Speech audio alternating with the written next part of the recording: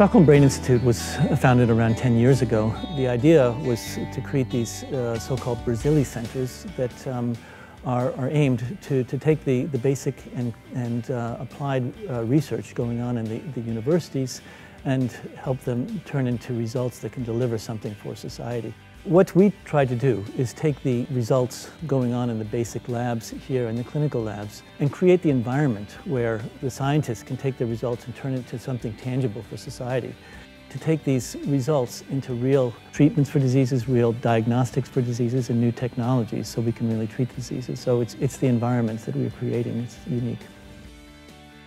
There is a need for improved treatments for Parkinson's disease because the current treatment, and especially the golden standard levodopa, quite rapidly gives side effects. Our new approach is to develop an oral treatment which is as effective as levodopa but doesn't have the same kind of side effect profile.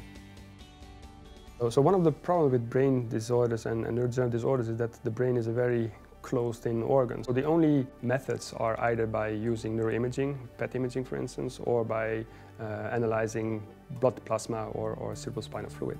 So our effort is to first identify novel targets. So we are using the Human Protein Atlas and about 45,000 different antibodies to study protein changes within brain samples or plasma or CSF samples. And then of course we have the industry partners necessary to really work on those targets and help us to develop PET tracers or develop tools that can be used within the clinic.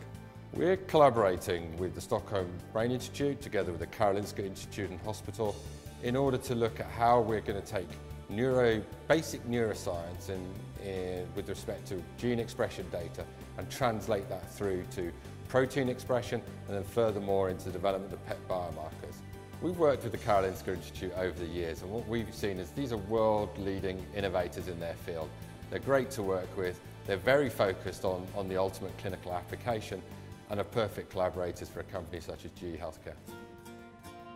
The development of biomarkers for imaging the serotonin system and the dopaminergic system in Parkinson's disease, and more recently we have been also engaged in a project aiming at imaging alpha-synuclein in Parkinson's disease in vivo. The initial work that we did on the serotonin system was supported by Stockholm Brain Institute, and recently we have received a grant from Stockholm Brain Institute. In collaboration with AstraZeneca, we will try to develop a radioligand for imaging alpha-synuclein in vivo.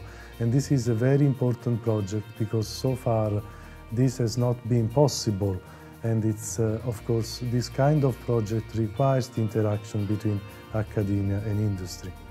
Yeah, together with this instrumentation company, Mediso from Hungary, we are developing and validating a novel state-of-the-art and a high-resolution, high-sensitivity scanner for non-human primates. I think without Stockholm Brain Institute, we would not have been able to work on this novel high-resolution camera. Fluorine-18 is one of the most important isotopes used in PET scanning, and of course it's very important to efficiently introduce fluorine to organic molecules. This is a very challenging task for organic chemists, and also one have to consider the short half-time of fluorine-18. Our methodology is directed to use catalysis, mainly metal catalysis, and new type of fluorinating reagents.